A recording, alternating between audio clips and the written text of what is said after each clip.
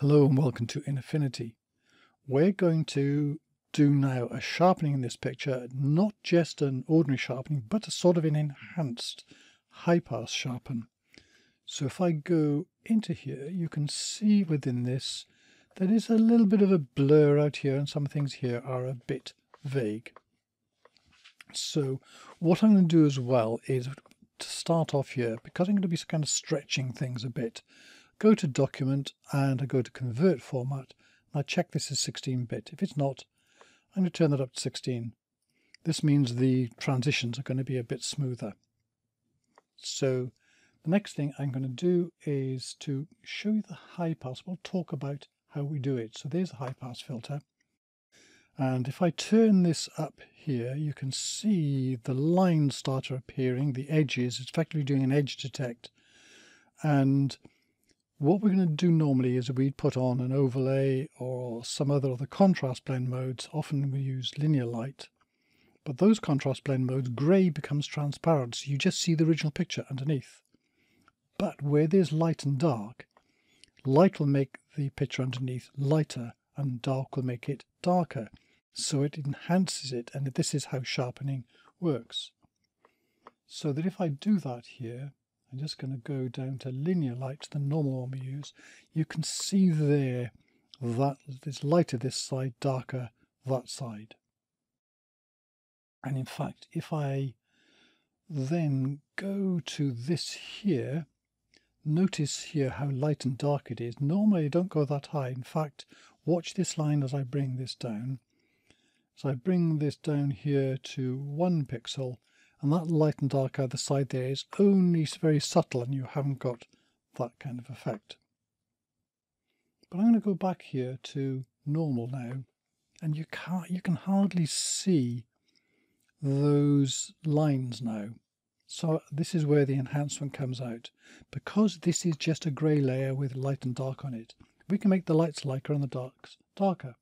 And the way to do that is I go to Levels, and if I bring the black into the line here, and I bring the white into the line here, and I make sure those two numbers add up to 100. So I got 44 and 58, so I need to bring this down, I think, to 42 and 58. And then that means this is balanced, which means we're keeping the grey. Notice here, this is getting rather noisy, so we need to do something about that.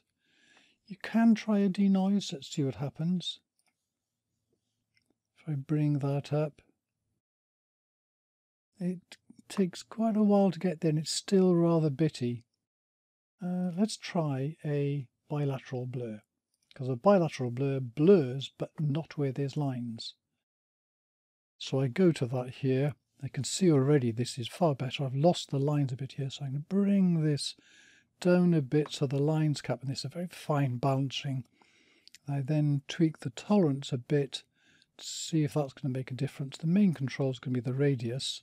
I think that's a lot better. We can still see the lines there. Now we're going to do something else here, which is to go to View, Studio, and to the Info panel. And then if I drag out the little circle into the middle of here, these three numbers should be the same, and they also should be in mid-grey. And look, this goes 131, 132. What those three should be the same. And they're not the same because when I did the high pass here, I didn't click the monochrome box. Click that, you can see they're all the same. Now then, I want to get those back to 127, 128, the midpoint. So I'm going to go to a brightness and contrast. I'm going to tweak the brightness, so watch the 131 there. So if I turn that down 1, down again, there I got this 128. So I've just adjusted it to get that perfect mid-grey in where the greys are.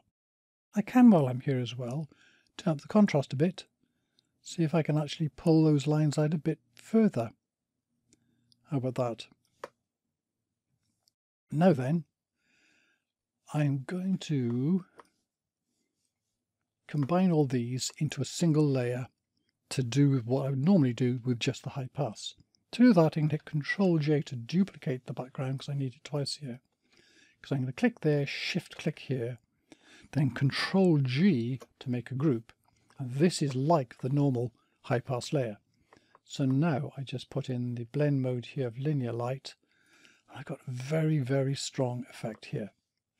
If I got a bit blotchy out here still, I can still put in a noise reduction, so denoise. Turn up the luminescence here until that smooths out the sky a bit, and I still haven't lost the detail in here. And in fact, everything in that group is still live, so I can go back and tweak any of it. Control 0 gets me out. You can see how strong this effect is here. In fact, it's so strong, I might want to turn it down. If you want to see what it's really like, Control 1 gets you to 100%. And you can see that. By the way, to get rid of the info box, you've got to click the little arrow there to get rid of that, and then turn that off there. This is still rather strong. Let's look further out. See, like in the sea, for example, I just go to the group there and turn that down. In fact, I can probably go down to around about 50%. So I've got all that leeway to increase the sharpening as I like. And even at 50%, look at the before and after. It's quite significantly improved. Anyway, that's it, and thank you very much for watching.